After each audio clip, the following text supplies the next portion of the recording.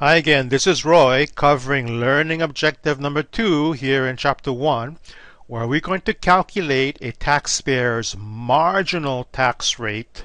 Remember, rates are percentages, usually stated in percentages, and also an average tax rate. We're also going to take a look at a tax formula, an income tax formula.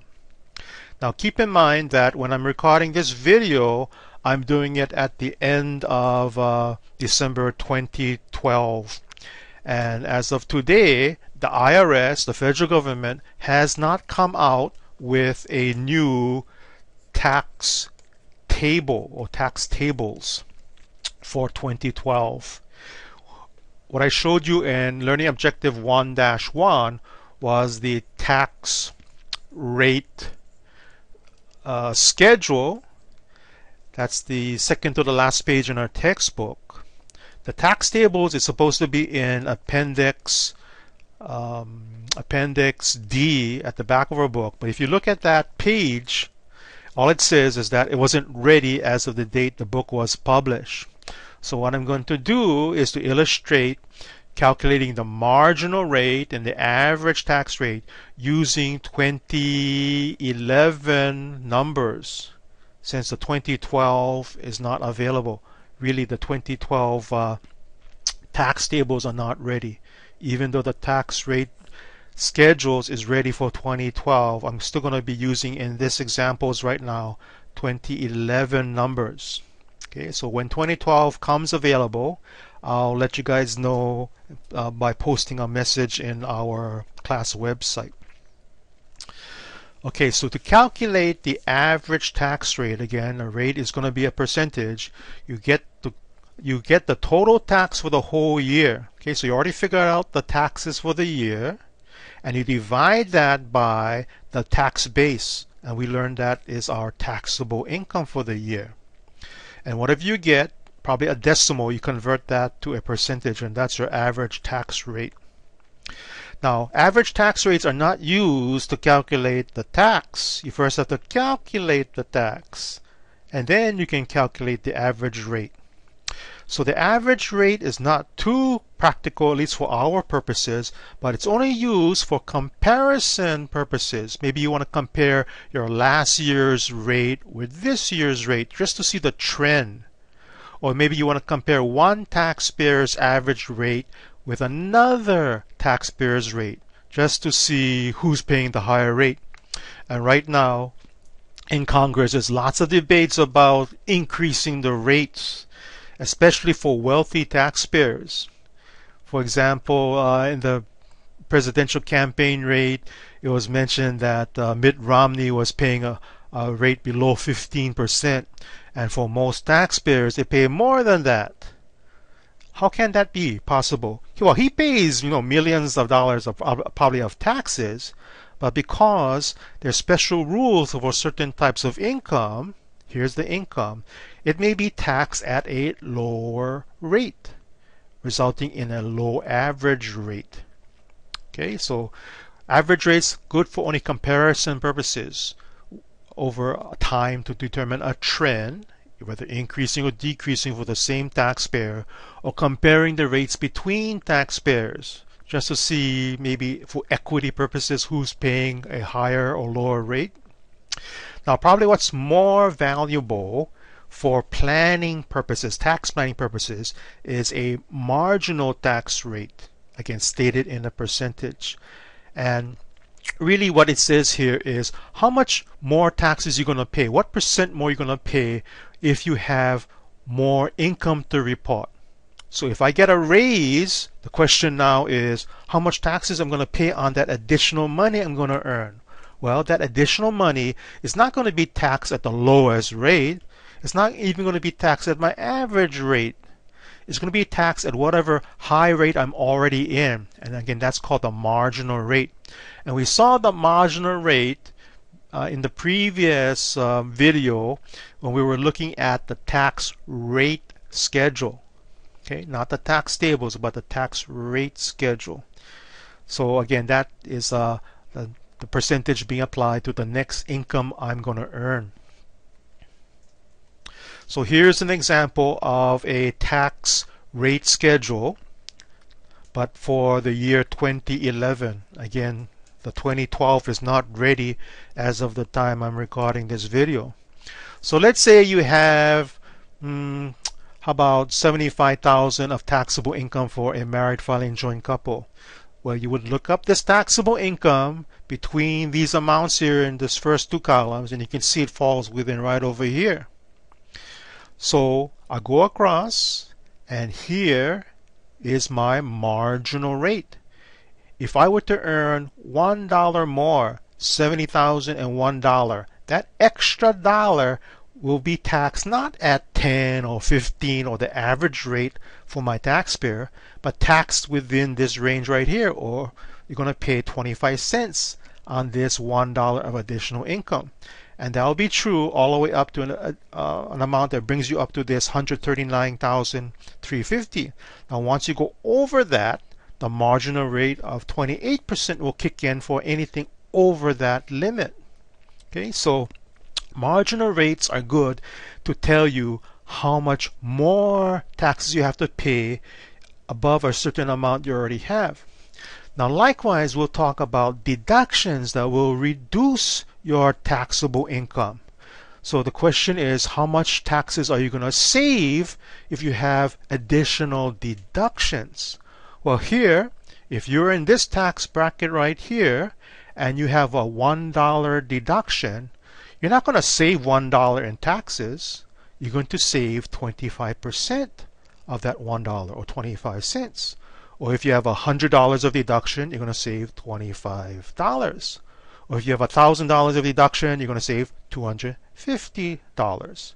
So marginal rates are good for planning purposes to see how much more or how much less in taxes you're going to be paying. Here is our simplified tax formula.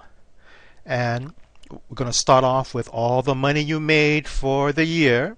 Here in Chapter 1, we're only going to take a look at 3 different types of taxes. We'll learn more types of income in Chapter number 3.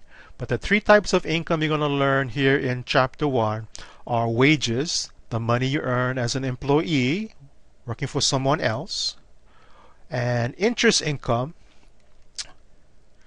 Maybe you have a bank account, a savings account, a certificate of deposit, and you're earning a low, measly, less than 1% Manini interest rate. And a third type of income we'll see here in Chapter 1 is unemployment compensation. If you're laid off, maybe you can file for unemployment pay, or sometimes they call it unemployment insurance. So you would add up all 3 types of income and get a total. Then you would subtract out a deduction. And based upon whether your filing status is single or married filing joint, we have only 2 filing statuses here in Chapter 1 we'll take a look at in terms of a deduction. And we'll just be given a dollar amount to deduct here. And then the remainder is that tax base we've been talking about, that we would then apply the tax rates we saw on the tax rate schedule, or really you're supposed to be using the tax table if your taxable income were under 100,000, and that's true for most taxpayers. They would not be using the tax rate schedule, but the tax table that's not ready yet as of late December 2012. But in theory, so we multiply by a rate to get the tax for the whole year, here called tax liability. Now if you take this taxable income and divide it into the tax liability, what you'll get is that average tax rate we talked about. Okay, again, you got to figure out the tax for the year first before figuring out the average rate. If this is a decimal, you got to convert it into a percent. Now here's the total tax you owe for the whole year, from which you're supposed to have been paying taxes during the year. So for most of us who work, the taxes are withheld from our paycheck. Now you get to subtract it out, here tax payments, from the total tax liability for the year. You also get to subtract out from this tax liability tax credits. And we'll learn more about credits in a future chapter. I believe it's going to be our chapter number 9 for the semester. And if you have more tax payments than credits, any excess over the tax liability is an overpayment that you probably want to have refunded to you. Now, we don't call this extra that you get back a tax return. The tax return is the actual form. Like, this is a piece of paper, the 1040 form that you have to file with the government. The paperwork you have to file is called the return.